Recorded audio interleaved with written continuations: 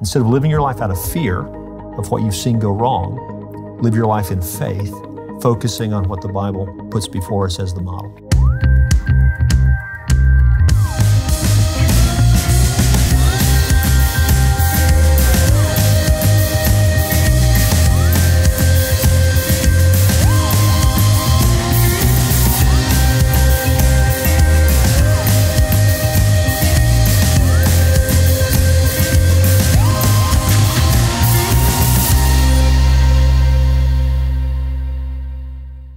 Welcome back to the Straight Truth Podcast. I'm your host, Josh Philpott, and we're glad you've joined us today.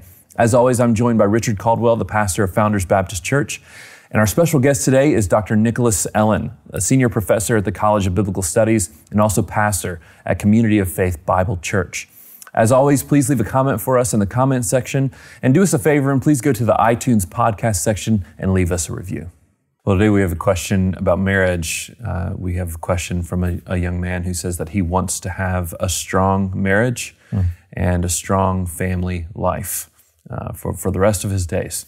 So I'm wondering from you guys, what would you say are the keys to having a strong and lasting marriage and home? Before I give my answer, let me address why I think sometimes people ask that question. Because, the answer is obvious, as we'll talk about. It's building your life on the truths of Scripture. It's building your life on Christ, your marriage on Christ, and on the truths revealed in Scripture for marriage. But I think the reason why people ask that question sometimes is maybe they come from a background, grew up in a home where it wasn't solid. Yeah, broken home, a lot of pain, a lot of heartache, and they're worried perhaps about repeating that. I don't have a good model that I grew up in. Now I'm about to get married. I'm afraid that we may one day head down the same road. And I would just encourage young couples, we tend to be conformed to our focus.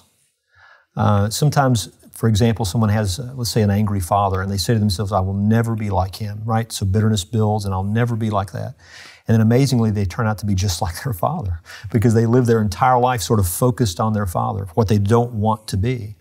Well, in the same sort of way, we can do that with marriage. I saw my parents' marriage struggle, so I want to make sure I don't do this and I don't do that. And I want to encourage people to think differently.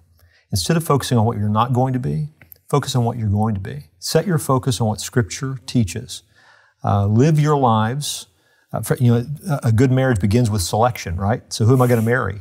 Marry someone who loves the Lord. Marry someone who genuinely, unmistakably is born again. Make sure that you're born again. And then marry someone who loves the Lord Jesus Christ. So then build your lives out of reverence for the Lord in every aspect. Pay attention to what he says about the fact that marriage is a lifelong union with one man, one woman for life. So you're not even going to consider divorce. You're not going to let your mind go in those areas. You're going to pursue sexual purity.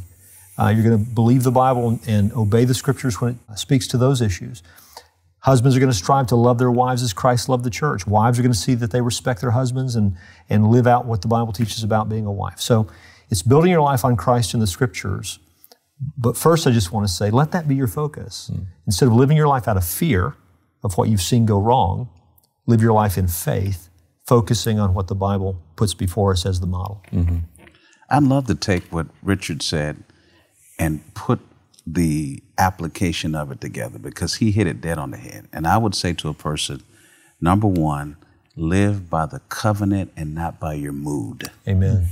Part of the challenge is that people tend to be consumed with how they feel in the moment versus their covenant conviction of the moment. That's right, yeah. And if you can learn 2 Corinthians 5, which says, Christ died that those who live might no longer live for themselves. The key to a marriage is that the marriage is not about you. It's about God's glory. Amen. And how do I die to self so that I can be the tool that God uses to invest into my spouse, that they could be all of what God intended for His glory and hence the good of the culture, good of the marriage. But the key is God is into the transformation business. We have been called from sin to know Him, to become like Him, to be useful to Him.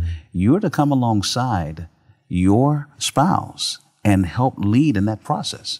So I would encourage people there, because what I see too often in marriage counseling, people say, well, we have marital problems. And I say, you don't have marital problems. You have character deficiencies that showed up in the marriage. That's good. And part of that is lack of understanding your role, lack of commitment to your role, consumed with your mood and not the covenant. So those would be, for me, crucial foundational things to living a God-honoring marriage.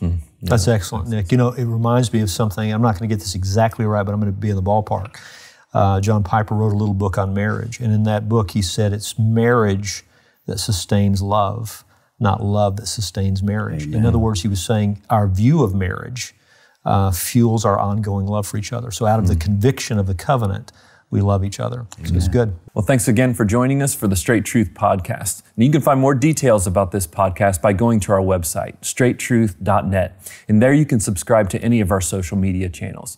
But also be sure to go to iTunes and please subscribe to our podcast feed and be sure to leave us a review. Now, Straight Truth is a production of Walking in Grace Ministries. And you can find more details by going to walkingingrace.org. Thanks again.